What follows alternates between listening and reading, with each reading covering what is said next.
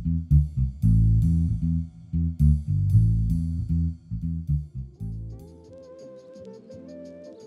everyone. Welcome back to Meet. This podcast was born out of a pitch for the newspaper, specifically the Paisano, UTSA's independent student newspaper. Meet is a podcast living in the realm of conversation and a show that crosses disciplines. I do hope you enjoy it. In this episode, I sat down with Zach Beesley, the president of Roadrunner Gaming. Roadrunner Gaming is UTSA's club for gaming enthusiasts and competitive players alike.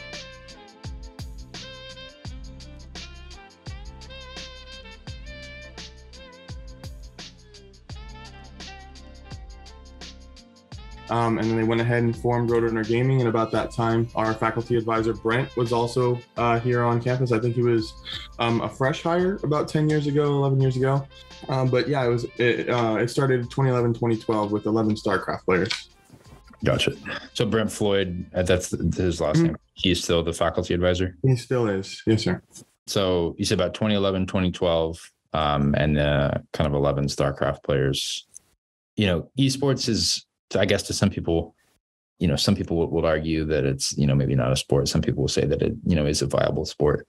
You know, it could be argued that it's kind of changing the ways, so to speak, how, you know, certain events are held for it and stuff like that. I know there was a Halo event, a couple, I don't know the date specifically, but more recently here in San Antonio. Can you talk a little bit about how esports you think is kind of changing the narrative behind gaming, if at all? Yeah, so just esports in general, changing how sports are in total and just video gaming at all. Yeah. So esports to me is kind of allowing these people, and especially these younger people, because I don't know if you know, but a lot of these like competitive esport teams like League of Legends, especially Rocket League, like they have younger people playing for them. Like the earliest that they can play is about 16 years old. And so that's, you know, people in high school that are allowed to competitively compete. And of course they have like high school football or high school soccer and things like that. But like they're allowing these 16-year-olds or 17-year-olds to compete on like a global scale, like in the league with the pros. And I think it's providing opportunities for these kids, you know, especially with COVID and the lockdown. Everybody spent a lot of time at home. And for a lot of these people too, they were kind of sat at home just playing video games, honing their skills, just naturally playing with their friends online. And the beauty of video games is that a lot of things can happen online in the first place. So they don't have to have matches held in certain locations of the world or the United States all the time. They can have it like the quarterfinals or the semifinals, maybe even the finals of just from the comfort of their own home, which is entirely revolutionary in the terms of any kind of sports, because most things aren't allowed to be played at home or just kind of in the comfort of their own room. As much as that, they have to go out and they have to like physically go out somewhere and, you know, play or do whatever, if that. But for video games, it's also kind of giving like, I don't want to say like patriotism, but like a sense of like community. They can get behind the team, you know, kind of like, for example, like my dad's favorite football team is the Dallas Cowboys, right?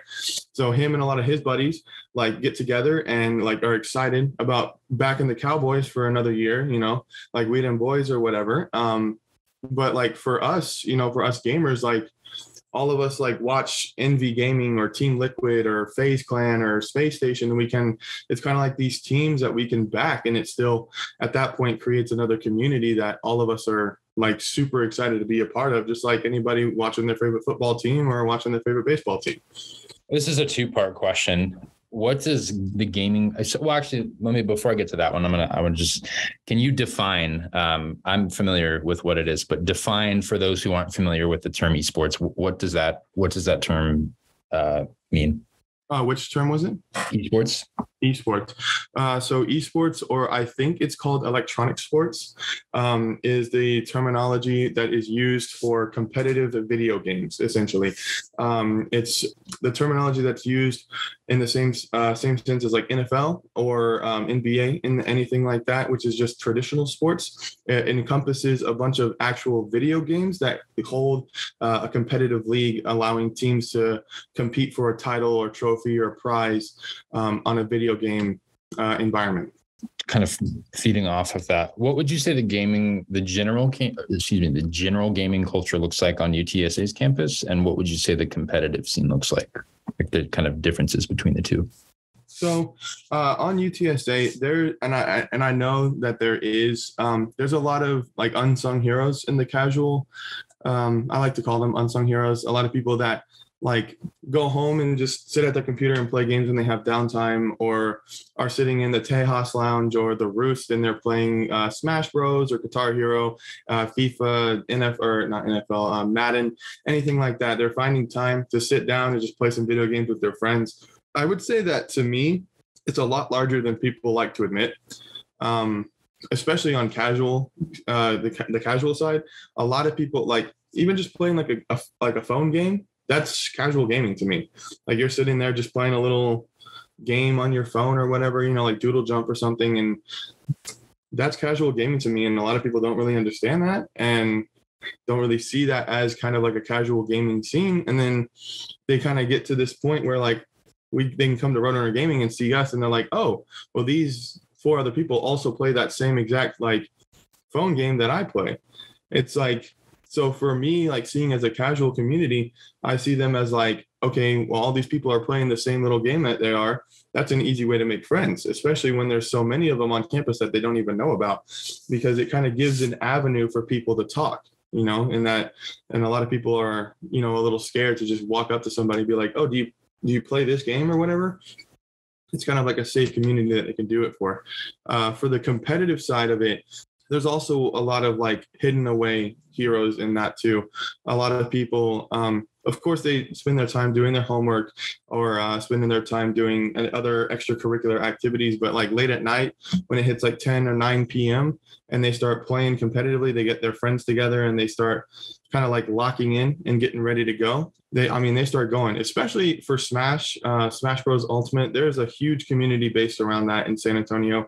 A lot of like gaming cafes or PC cafes that these people like go to play just like LAN tournaments, just play together for like, a small prize, $50, $100, nothing crazy.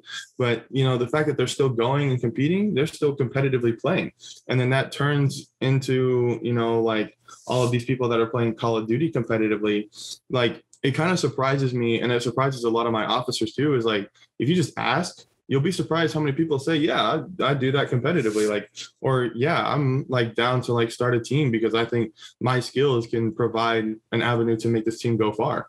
I think I would say maybe just in general, all of the gaming community, whether it be casual or competitive, can kind of be seen as underground. Like it's kind of hidden away. And honestly, for me, the point of that is to really bring it out because I know they're out there. I know they are.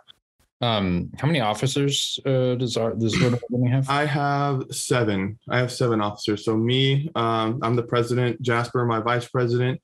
Matthias, my general manager or secretary, CZ, my treasurer. I've got 2 events coordinators, Jacques and Riley, and then of course Macy, who is my social media design officer, who's here with me right now. Awesome. I know I mentioned earlier the kind of Halo event at the Tech, I believe it's called the Techport Center. Is that correct? Yeah, ForceCon at Techport. Yeah. Yes. How important would you say it is to have a dedicated space in San Antonio to be able to hold esports events? It is huge. It is honestly one of the biggest things that I've pushed for since being here is having, even just like not on campus, but like even in San Antonio, having a place to play is important, because not everybody can afford a like $2,000 computer to play, all these games together or like stream or, do this, that, and the other. But like places like Techport or Shenanigans or other cyber cafes, like allowing these like membership opportunities where they pay like $15, $20 a month to come play on like decent or very well-made computers is almost entirely essential. I would almost say it's critical for communities like this because some people can have, like I don't want to say mid, but like, lower end to like mid end kind of computer, and then still have trouble running some of these next gen games. But that's when like Techport and other like cyber cafes come in, because they already have a good relationship with like EK Fluid or MSI, like these companies that provide computers just for free even sometimes. And like, then it's just like 15-20 bucks a month to come play as much as you want. All you have to do is drive over there, and you have, like the world at your fingertips right there. I would say like having a place to play, LAN center, anything like that is critical. Take the Halo event for an example. Like, is there any type of like funding from the university that covers that kind of stuff, or is that down to the organization or the players themselves? Yeah, most of the funding comes from just within ourselves. We rely a lot on like Best Fest and like the annual Halloween party that we host. It's usually used for, recruitment and then just a small fundraiser. But other than that, it's all like internally funded. There's not really much that we can get from the school. It is what it is. That's just how it is. But yeah, most things are internally funded, especially, that includes like jerseys, tournament fees, travel if we have to. All of that is within ourselves. How well did Halo's, it's one of the games I play with my buddies a lot. How just out of curiosity, how well did that team do at that event? So they did actually really well. It was either quarter or semifinals, and they put up a fight. What was that? Quarterfinals. They made it to the quarterfinals, and they put up a fight against an professional team. I think it was like it was whatever the term is, like either 2-1, 3-2, 4-3. It was like a tiebreaker round that they had lost in. They had almost gone through the ex-professional team, which was incredible. It was a nail biter to watch. It was incredible. How would you say this? How would you say that Roadrunner Gaming is kind of making gaming a more kind of accessible, inclusive space? I know a lot of people kind of, will apply certain kind of misconceptions on gamers, or even again the kind of the idea of it being like a viable sport. How would you say this organization's maybe kind of changing those stereotypes?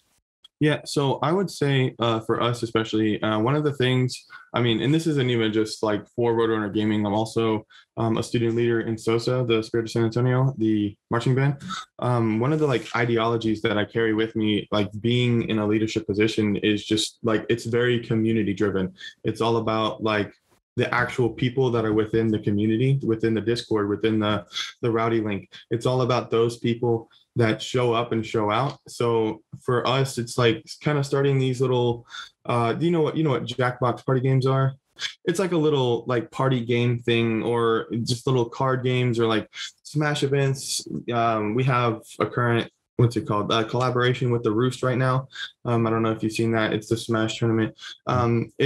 Like one of the things that we really put out is that like, it doesn't, like there is no discrimination or anything. You come here, you find a safe place in Roadrunner Gaming, regardless of whether or not you just play a little phone game or you competitively compete in Halo at ForceCon in LAN events. Regardless of that same term, like you together are part of the same community, and we really push that forward. At least that's what I would say. Do you have anything to add on that? Just creates opportunities.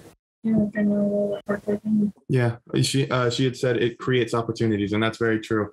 It creates plenty of opportunities for people within the organization to give back to San Antonio, or give back to UTSA in general. Provide a fun time that they can go meet friends. I know that for a lot of people, especially coming out of the COVID era, I think it's just kind of like, I don't want to say like a personality trait, because that's not very true, but I definitely felt it when we were locked away for so long. It was an adjustment to come back to reality, essentially come back to society in the first place, and like talk to all these people and like see people around me again. It was an adjustment.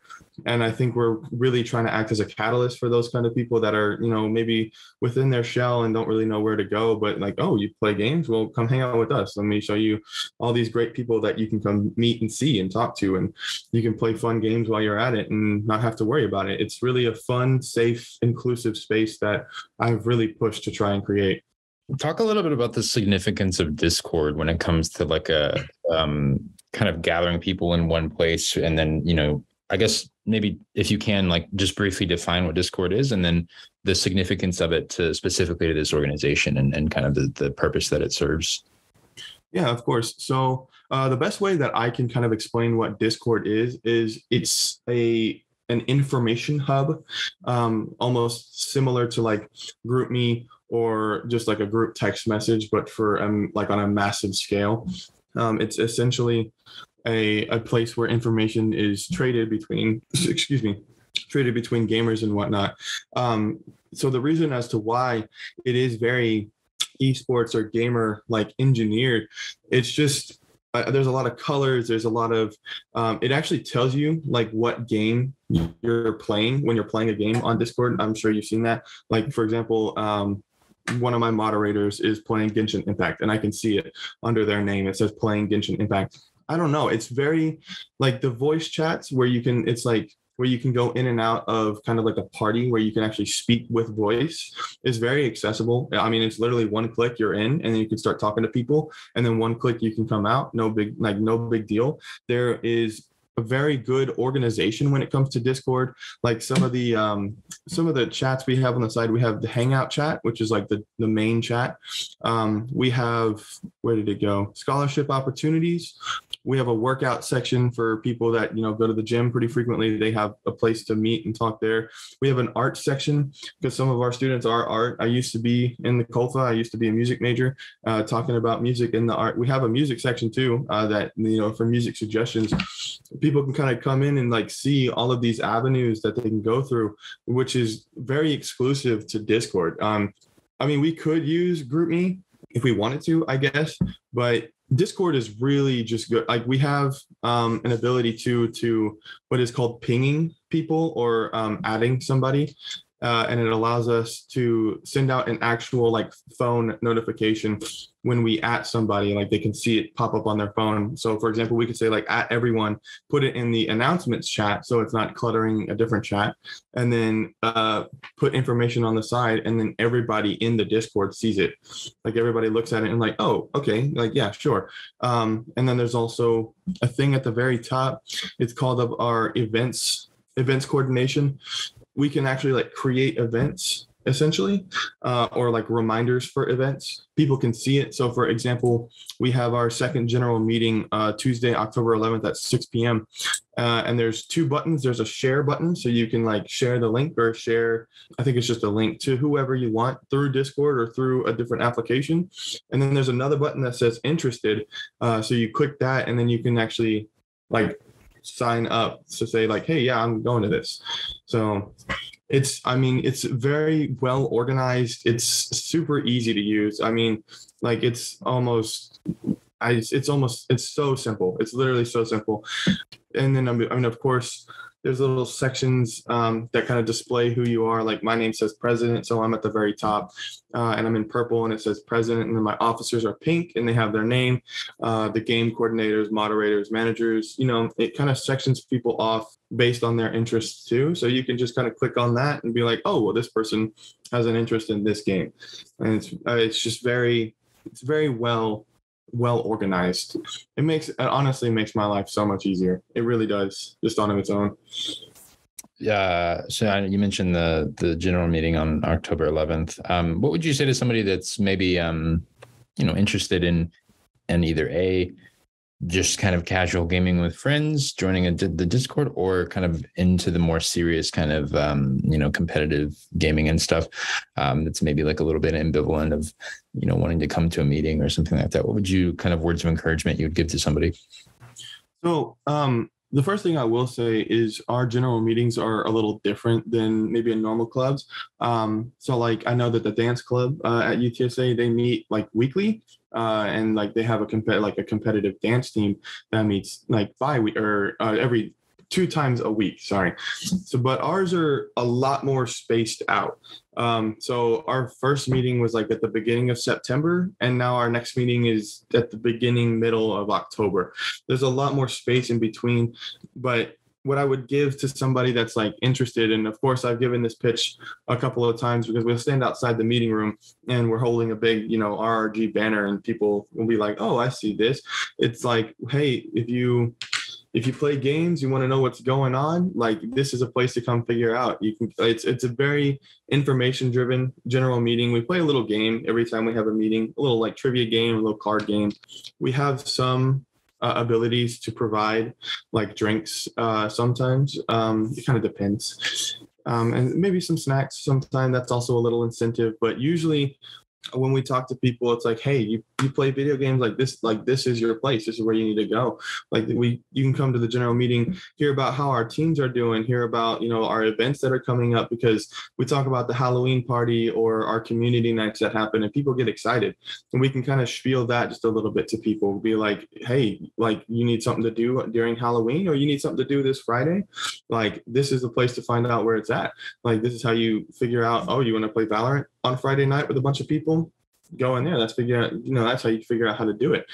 And then aside from that, there's also some information about like t-shirts or merch that they can purchase and kind of wear around the campus that's still representing a club at UTSA, which is Roadrunner Gaming. And then like a lot of the time too is like, it doesn't matter. You can be doing whatever you are doing, be from wherever you are, you can come in there and be a part of the same group. And that's something that we push forward to a lot of people too, is that it's a safe space to go in there. That's, I think, and I mentioned that a lot, but it is the truth that it is a safe space for people to go into. And other than that, there's, other incentives, free water or little snacks, hearing about what's going on in the club. It's just, if they're interested and want to know what's going on, that's where they go find out. That about wraps up the questions that I had specifically. Is there any of the last things kind of on the back end that you'd want to mention? Just for us and for me, this is a very important thing. I've always felt like Roadrunner Gaming is an important thing to have on campus for people. One of the things I am proud of is like we're very good at like social events. We're very good at doing people things, Mm-hmm. Don't get me wrong. We have very, very great competitive teams, especially like our Rainbow Six team. They're mm-hmm. very good, but other than that, I'm proud of them. I'm proud of Roadrunner Gaming, truthfully. I'm just curious the importance of like a faculty advisor to an organization like this. Can you explain kind of what Brent's role is? Operations. Yeah. First of all, I want, if he ever gets the opportunity to read this, I do want to give a shout out to Brent. He is a fantastic human. If you ever get the chance to meet him, he does things incredibly correct. In his role, he actually has a lot smaller of a role that most people might think. Most student organizations that require a faculty advisor are relatively student run. There are some things, with like administration that we kind of go through him to talk about, maybe some guidance. He kind of acts as like keeping me straight a lot of times with being this president, and so do my officers, of course. But Brent is really good about that. He's very wise in the words that he says to me. And I think that's just true for a lot of faculty advisors. They're very wise in like kind of guiding and directing their organization that they advise. So he kind of acts as, I don't know really how to put it, maybe like a father figure of the club, or like a big brother figure to the club. He just kind of watches out for us, But other than that, we're pretty internally ran. He just kind of hangs out, He's there until we need him. Mm-hmm. But I don't want to like get it twisted. He's still incredibly important and is still very fantastic at what he does. You can read the full story on Roadrunner Gaming in this week's edition of the Paisano, linked below. This interview was recorded on September 29th, 2022. Thanks for watching.